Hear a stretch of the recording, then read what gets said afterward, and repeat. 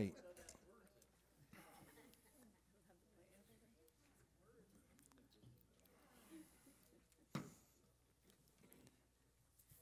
All right. As usual, we'll start out with prayer requests as you're thinking of those and coming up with those or have those. One note of admin here. There is a lot here. This is actually, believe it or not, this is the last lesson in the book. I was shocked. But there is a lot here, and I don't like to typically do this unless I have to, but I'm going to split this one up for a couple reasons. Number one is there's a lot here.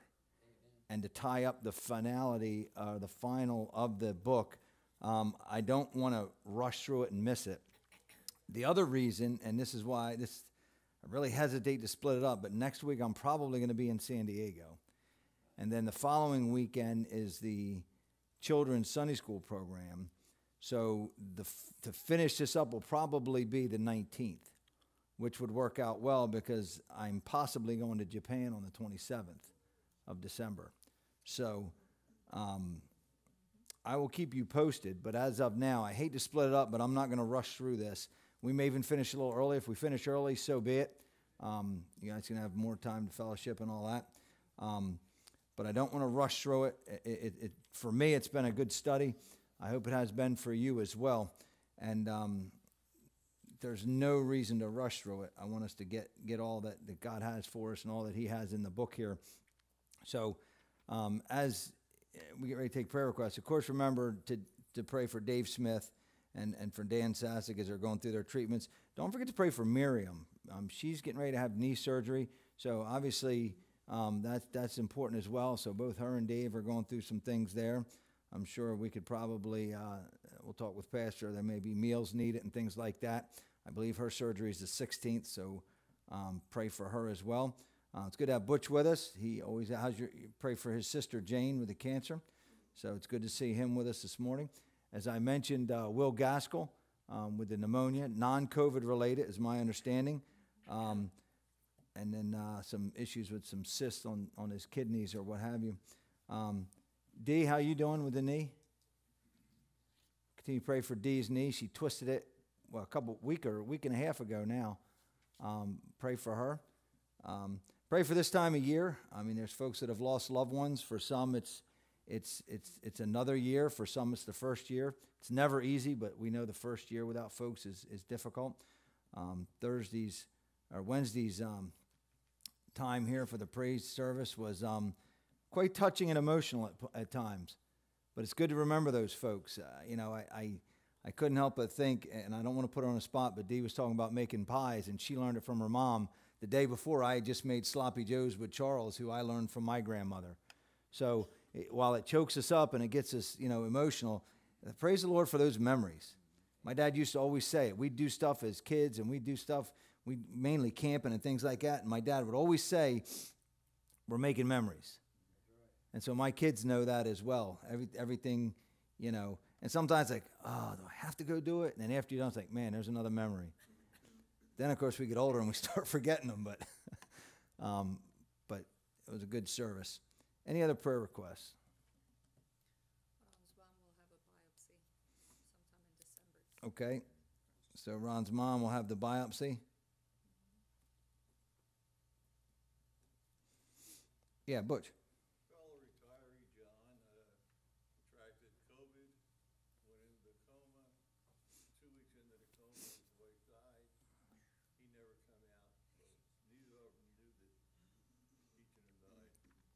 Was this recent? Yeah, I just went to the funeral Monday for him. All right, so this fellow retiree, John, came down with COVID, was in a coma. His wife passed away while he was in the coma, and then he passed away, so neither one of them. It's why I asked when it was, because it's very, very similar to Carolina's friends that happened to. Listen, pray for wisdom and pray for this. Anybody that follows the stock market saw that it wasn't Black Friday, it was Bloody Murder Friday, and all because there's 100 cases of another variant down in South Africa. So pray for wisdom and pray for protection and all that. I don't know, very well may be the end times. So pray for revival and be found faithful. Anything else? Yes. I have two. Pray for the Moore family. They lost their father. Ernie, Yeah, Wednesday I heard about, yes. night. And also, my daughter's girlfriend is being tested. I'm not sure this week sometime. I'm not sure what day though for MS. She's 25. So. And what's her friend's name? Her first name is Adina, Adina. All right, so that's a friend, Dina, 25, possible MS. Yeah, we heard about Ernie Moore. We knew his father, or knew of the son, right? And that was him, right? That's the one. How old was? Senior passed away. Went to school with Junior. Okay, so Ernie Moore Senior, who, yeah, had got COVID and just passed away. Yep. So I think Ed Wenzel's son-in-law, grandparents go to that church, I think. My father goes to that church. Okay. So anyway, Ernie Moore Sr., pastor, passed away from COVID. Listen, it's still serious stuff, so we need to be prudent. Anything else? All right, let's pray. Dear Heavenly Father, we're thankful for the privileged opportunity to come into your house. We're thankful for all the many blessings. We're thankful for this time of season when we can give thanks, and we've heard many times that we should be thankful all the time. And your word tells us to give thanks in everything. But I pray that you help us to have that spirit and that attitude. We pray for these many requests. We continue to pray for those that are going through treatments, and we pray that they'll be completely effective. And Dave Smith and Dr. Sastic and others will be restored to complete health. We think of Butch's sister Jane with cancer, that you'll be with her as well. Be with Miriam with this upcoming knee surgery, knee replacement, that you'll help her to have a successful surgery, that the recovery and rehab will be quick, and that she'll be back on her feet and pain-free soon. We do ask you to be with Ron's mom with his upcoming biopsy. We pray your will would be done there, guide and direct.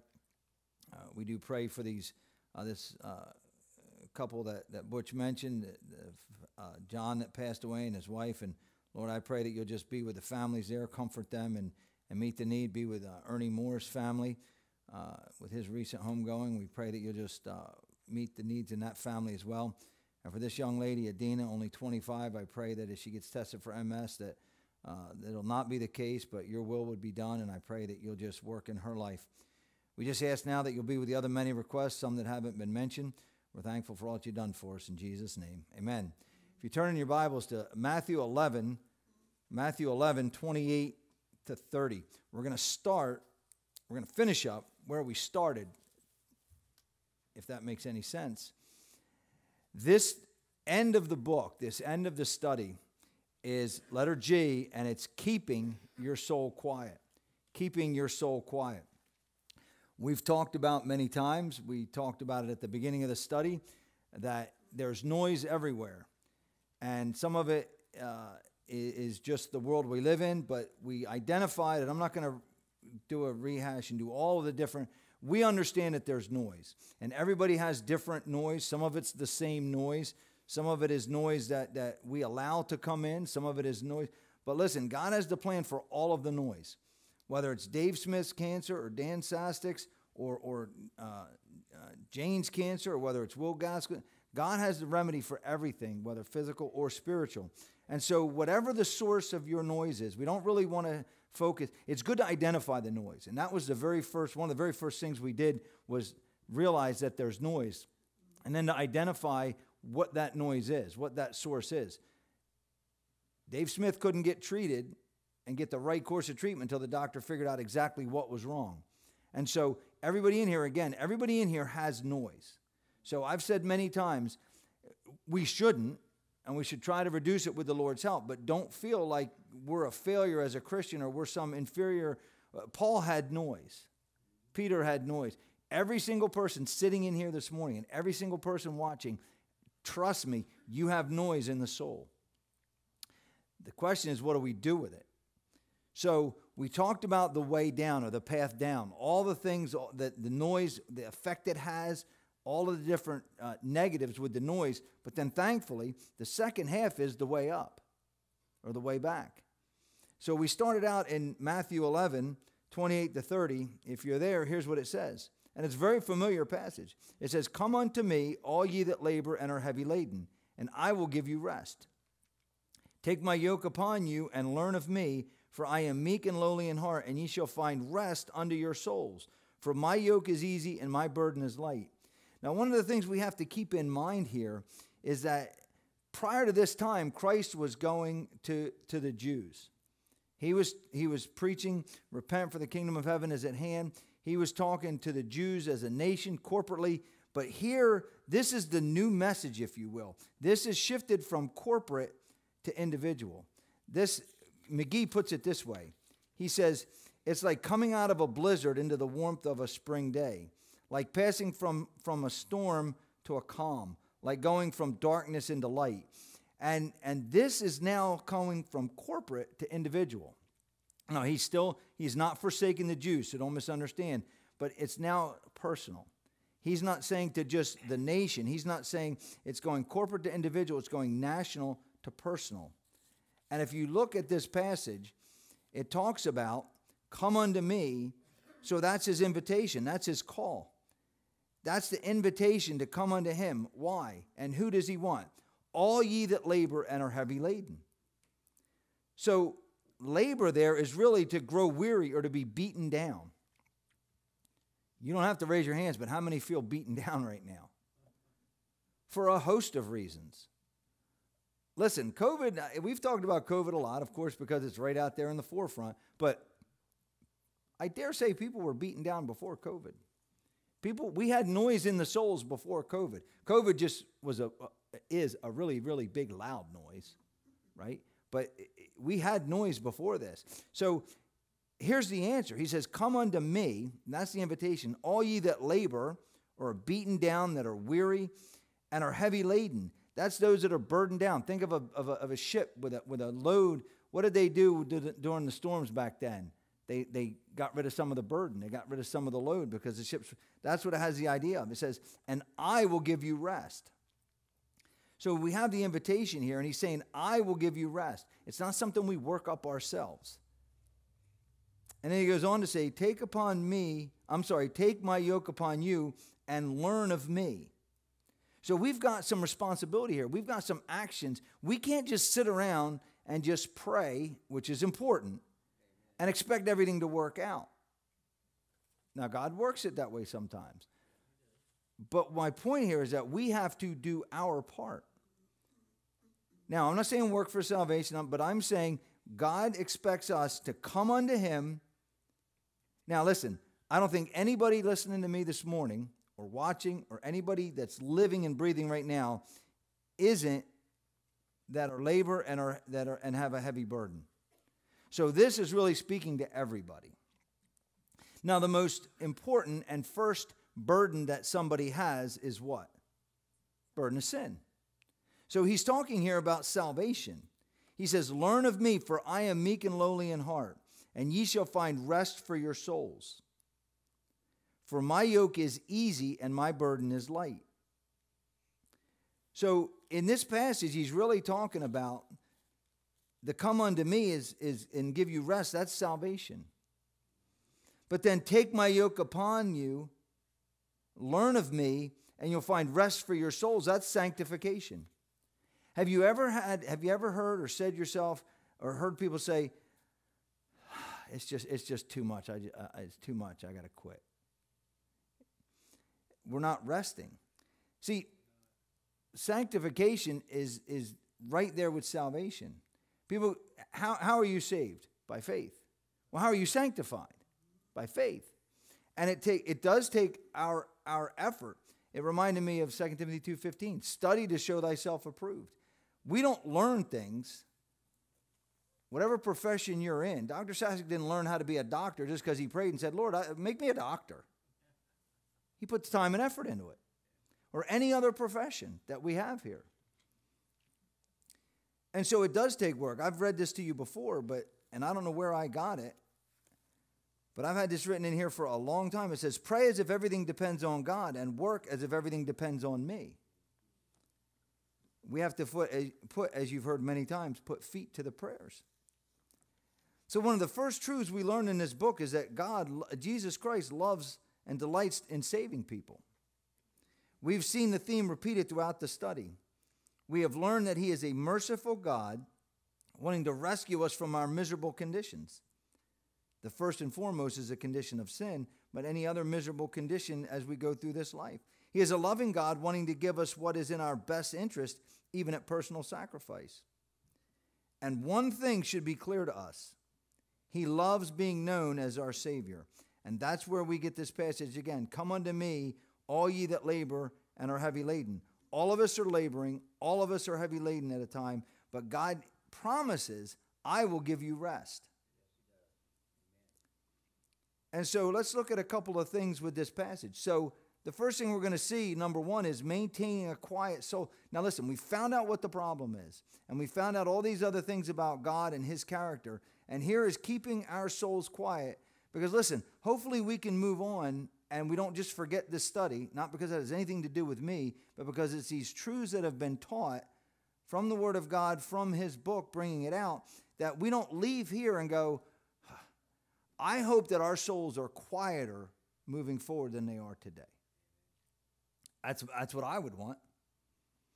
So keeping our soul, what's the first thing? Maintaining a quiet soul requires a Savior. How many things does the world turn to? And frankly, some Christians turn to quiet the noise, and the noise just gets louder and louder. Or we have relief for a few moments, but then we return back to reality, and the noise is still there and just as loud. So letter A, any attempt to solve life's problems apart from the knowledge of and a relationship with Jesus Christ will result in failure. Have you ever heard when people are witnessing to others, or you hear them say, man, I'm just trying so hard, and you'll hear somebody say, stop trying and just trust. Well, everything that we try. Now listen, again, we have to temper that. God gives us our responsibilities. Don't misunderstand me. There's God's sovereignty and man's responsibility. I don't fully understand it, but the Bible teaches it. But the first thing we have to see here is that anything we try to do, if we try to solve it on our own, it's going to end up in failure. And I'm sure that if we had time, people would give testimony after testimony where I tried and tried, and when I finally gave it over to the Lord, wow, look at that. His way works. It is that simple, but sometimes we think it can't be that simple. And yet, sometimes the answer is very simple. Very simple. Secondly, anything we turn to apart from him, there's a typo, in order, that should be in, anything we turn to apart from him in order to make life work is another small letter Savior or a competing God. Anything we turn to other than him is an idol. It's a competing God. We say, and we have this mindset, oh no, idols are those little things, those little statues, those little stone things, those little wood carvings. No, an idol is anything we put in place of God. And that could be a good thing. As far as, let me quantify that.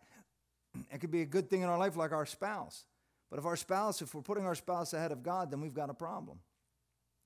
And so we need to keep in mind that when we go through the challenging times, we shouldn't just distract our minds with entertainment or even lean on others for solutions.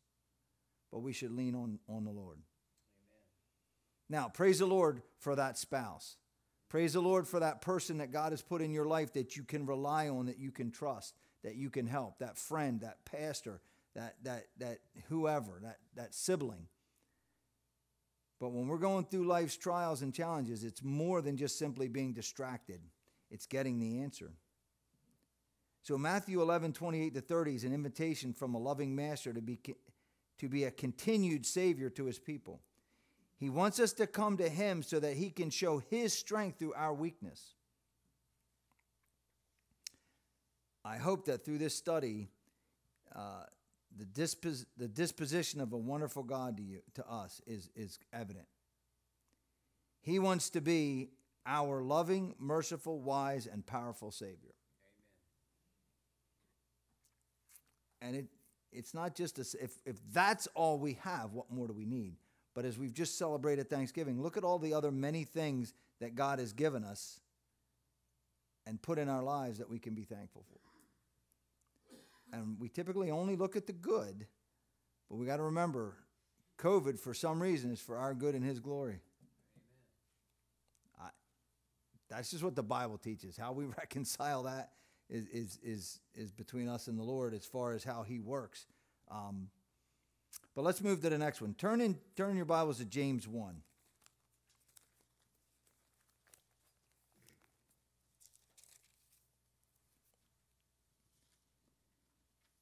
James 1, 21 to 25 says this. It's a very familiar passage. I used to use it all the time with the Iwana kids and my kids as well.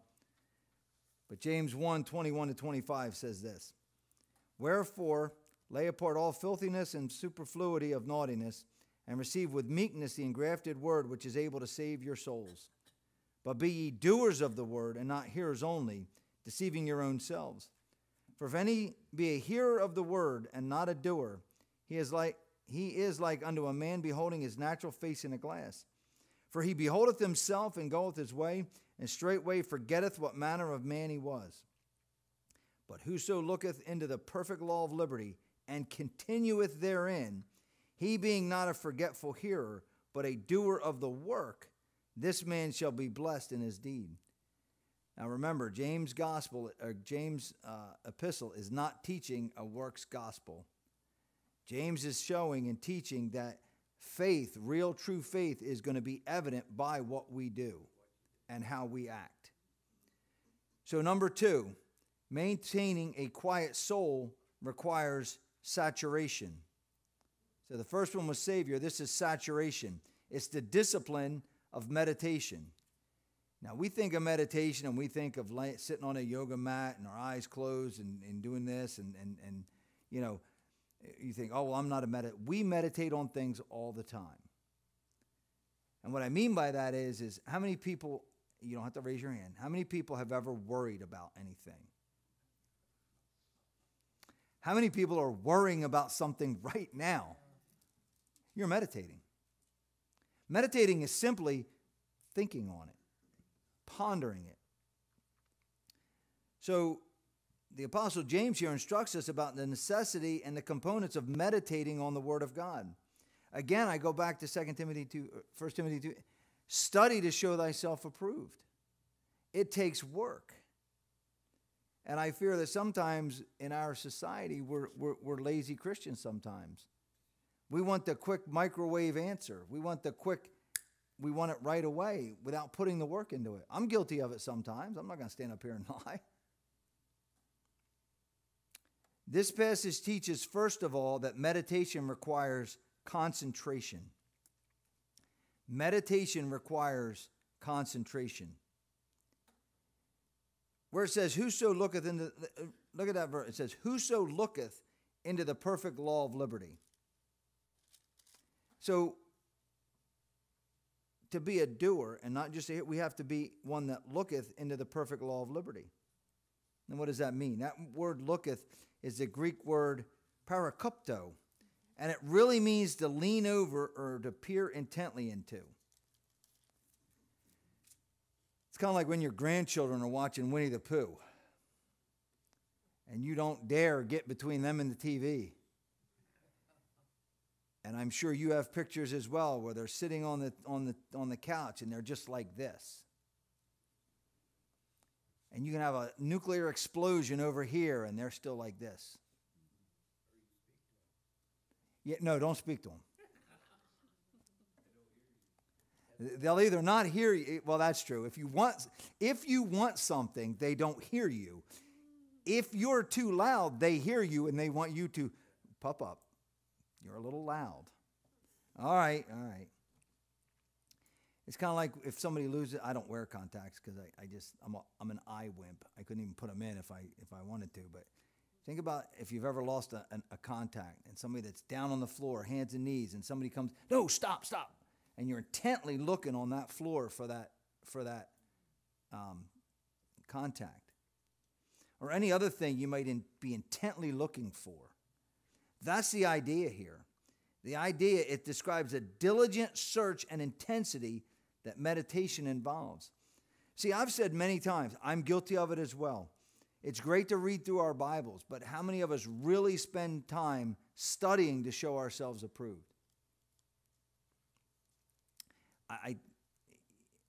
The Bible commands us to look intently. That's why I think that it's so important that, and we're going to see it, we won't get to it this week, but when we finish up and get down further into it, you'll see, and I'm going to have a handout for everybody as well from the book. But we sit here and read this, but whoso looketh into the perfect law of liberty. And if we don't really study and meditate on these things and find out what they mean, we don't get the full meaning. So for me personally, there's a lot of passages that as I've studied Sunday school lessons, I said, man, I've read that 100 times. Maybe not 100, but I've read that 25 times. I've read that 30 times. And then when you sit there and you break it down, now listen, I'm not going to lie, it takes work. But we make time for sports, and we make time for family, not that we shouldn't, and we make time for work, and we make time for all these other things, and yet we wonder why the noise isn't going away. It's because we're not following the prescribed medication. Listen, if we want the noise, if we want to quiet our souls, it is going to take some work and effort. Very little comes, you know this, I'm preaching, very little comes aside of hard work. Meditation is not the quick overview of a, quote, drive-by devotional. It is the purposeful, intentional search for the knowledge of God and His ways when we open our Bible and read it. We read with purpose of hearing something from God so that we can then go do it. As we talked about, I think last week, the best end of our walk with God is to become a Christ-like doer of the work. That's what He wants. The best means for that is the purposeful search for an understanding of God and His ways. If we want to know what God thinks, we just got to go to His Word. So the object of that search is the Word of God. It is the only place we can find the truth about God and about how His world works. No other place are we going to get the truth that we will get from the Word of God. When our lives are full of noise, we have been living in a fantasy world made up of our own imaginations about what God is like and our own conclusions about how His world works. We saw that in one of the other lessons. If we have our idea of how God's world should work and it doesn't work that way, whose fault is that? It's ours. God tells us in His Word how His Word works, how His Word works, how His world works, and He tells us how He expects us to live. If we don't follow what His Word is teaching, what can we expect other than issues? We'll believe a lie, and as we have seen, the disintegration of that way of thinking is predictable. The goal of that search is a changed lifestyle so that you and I can be doers of the work. So meditation requires concentration. And meditation also requires continuation. Look what it says in James. Whoso looketh and continueth therein. I'd never seen that in this passage before. But whoso looketh, we're intently searching and continueth therein. What does it mean to continue in? How long do we continue? That's a good question. So if parakupto, listen, you don't have to be a Greek scholar. I am not a Greek scholar. I took a couple semesters of Greek. I knew then enough to be dangerous. I haven't used it much, so I am nowhere near proficient. I'm sure I could pick it up again if I needed to study it like Pastor does. But all you have to do is get a Greek lexicon.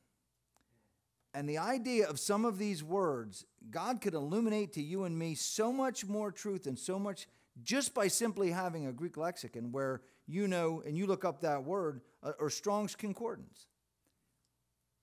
Man, what does looketh mean? What does continueth mean? Because we have our English, we have our own way and our own way we understand words. But I've used the example many, many times. Simply the word love in the Greek. In the Greek, there's 3 different words used for love. One of them is not used in the Bible, but there's phileo and there's agape. And that just simply, I challenge you, look up just the passage where Christ is talking to his disciples and he says, do you love me? And they say, yeah, we love you. Different words, but we only see love. And as you go through so I don't know, did he ask him 3 times because he denied him 3 times? Maybe, but it's different words there. And we only see love. But if we see, he's talking about agape. He's only talking about phileo. Just that one simple word. In English, we just use love. So simply an understanding, and listen, you don't have to be a Greek scholar. If you have a Strong's Concordance, listen, tell somebody you want that for Christmas. And it gives you the numbers. You look in here, and and it gives you a number. You go back to the back, and it'll tell you right in the back, oh, that's parakupto, and here's what it means. And it'll give you other areas. Sometimes it's very interesting to know where that word is used in another spot. Because sometimes that word means just a little bit something different, but it all falls back to the word love. Right. Like you said. Right, for that instance, sure. And then you could find a word that's used, let's say this word continueth, and I didn't look this up to see other areas, but that word could mean, that same Greek word could be used in a different area and not translate it continueth. Yeah. And so it gives you a much deeper meaning of what, listen, I think we should read our Bibles through. Does that make you super spiritual? No. But that's a good starting spot. But just simply reading through it, we're just reading the preface, if you will. We're not really, but as you and I take time, we have to intently look into.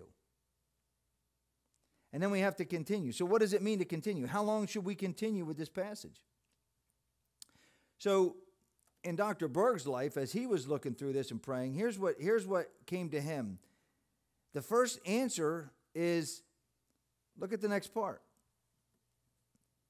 He being not a forgetful hearer. How long should you and I continue trying to study and learn something? Well, part of it is until we're not a forgetful hearer.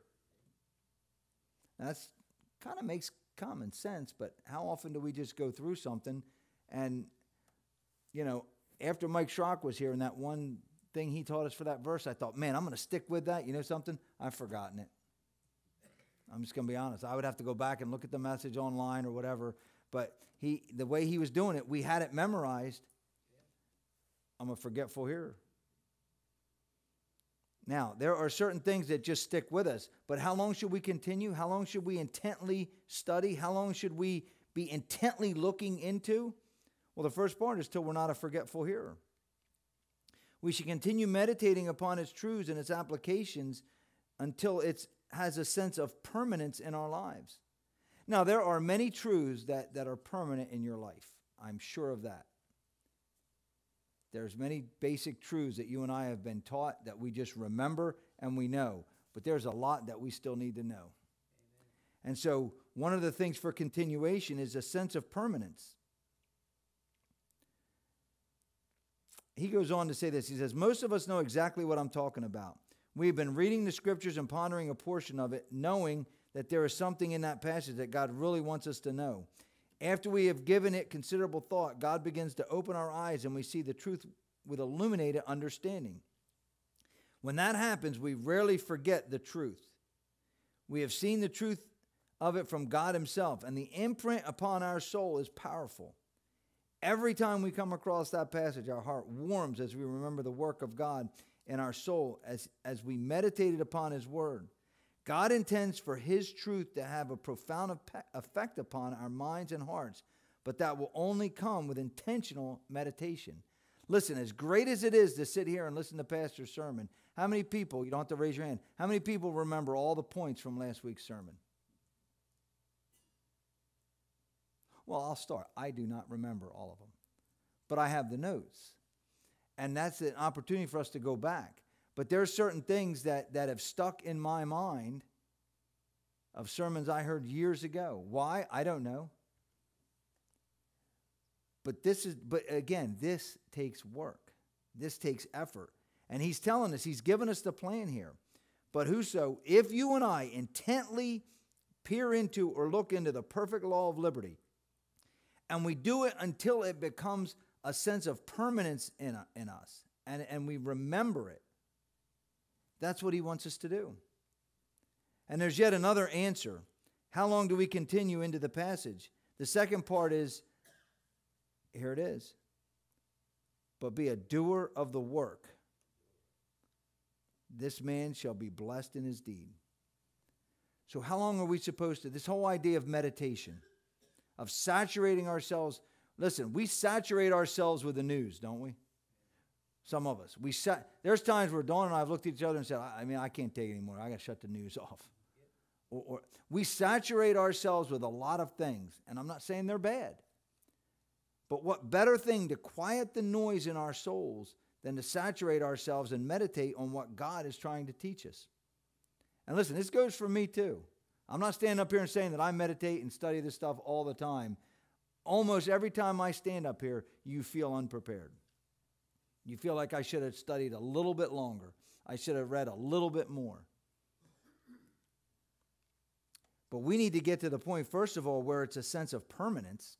And secondly, that we get to the point where, listen, what good does it do if God teaches Tony a truth if he never acts upon it? Or me as well.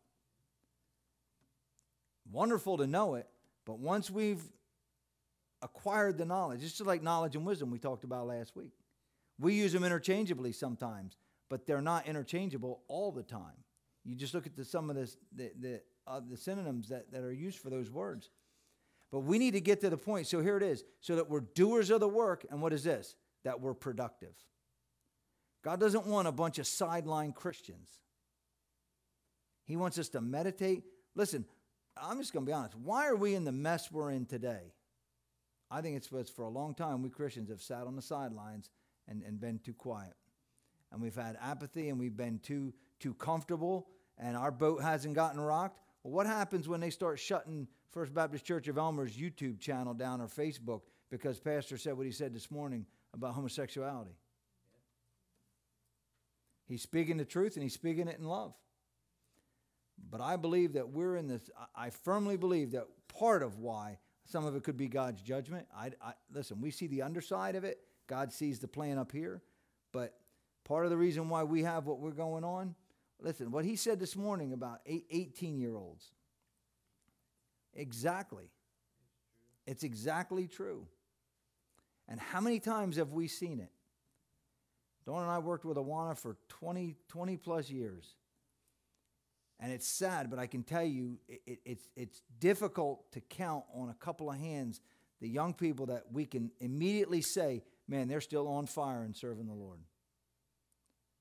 Through every year of their Christian education in Christian school, it's almost the same way. I believe it's because we, all of us, have not taken this as serious as we should and meditated on these truths. And firmly, I think we've taken a lot of things for granted. Yes, we need to pray for revival, but what are we doing to help it come about? So we need to get to the point where we not only know the truth, and it's part of us, but we're actually a doer of the work. You know what? As many times as I've said to Awana kids or my kids, be doers of the word and not hearers only, it never clicked until this weekend studying this where it says, so that you can be a doer of the work. So you can be a doer of the work. Some people in this room have been doers of the work for a long, long time. I saw a doer of the work the other morning. I don't want to embarrass her, but how old are you now? 94. I went over and spent some time with her Saturday. You know what she was doing as soon as she got done eating breakfast? She was sitting in the log room reading her Bible. And I looked over. She didn't know it, but I took a picture. You know why? Because that's something I want to show my grandkids. And she's not perfect, and she'll tell you that, and she'll tell you I'm not perfect because we know that. But let me tell you something. At 94, still trying to saturate herself with the Word of God. And there's other people in this room that are doing the same thing. But if we don't do that, we're going to have noise in the soul. And I don't know about you, but I don't like the noise. We're going to have it, and we need to deal with it. But listen, turn over to 1 Timothy, and we'll get ready to close.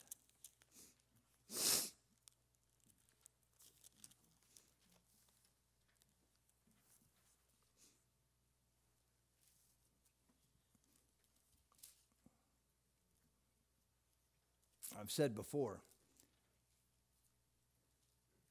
it's nice to see that Leona Wilson comes in with her grandkids. It's nice to see that Paul and Dee continually bring their grandkids to things. It's to teach them from a young age. And like I said, we can't take these things for granted. 1 Timothy 4:15 and 16 says this, meditate upon these things, give thyself wholly to them. Now granted, he's speaking to Timothy, but this could go to all of us. That thy profiting may appear to all.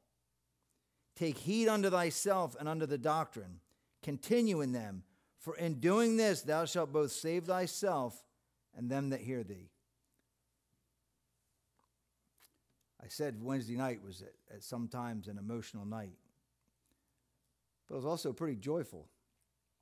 For those that weren't here or didn't hear it, Sharon gave a testimony that their granddaughter got saved that morning. And it's not by accident. It's because they've been diligently putting their mind to this. And that's encouraging because I got two grandkids that I want to be able to at some point give that same testimony here. Whether it's Amanda or Dawn or whomever may lead, I want to be able to have that same one. But it's not going to come by accident. But at their age right now, you're the doer. They're watching what you're doing. I hope I'm the doer. Yeah, but Yeah. you can teach them, talk to them, but you're the one that's doing what they need to see and realize that Papa's the doer. And it doesn't matter as much what I say as what they see me doing. That's exactly right. Carolina? You're reaping what you sowed. I think I've done that in Sunday school at one point. You guys know the formula for reaping and sowing? You reap more than you sow. You reap later than you sow. You reap what you sow. Meditation should result in obvious spiritual impact that others can see. You ever have a grandchild that starts acting up because they've been watching the wrong cartoon for too long? They listen, when I was a kid, Mom and Dad used to turn the wrestling off on Saturday mornings because us kids were jumping off the couch onto each other, and we emulate what we spend time with. And meditation should result in obvious spiritual impact that others can see. Dr. Berg puts it this way. He says, the process not only will profit us as it transforms our lives, but it will profit others who will be convicted, encouraged, and instructed by our lives as they are changed by the process of meditation on the Word. None of us are perfect.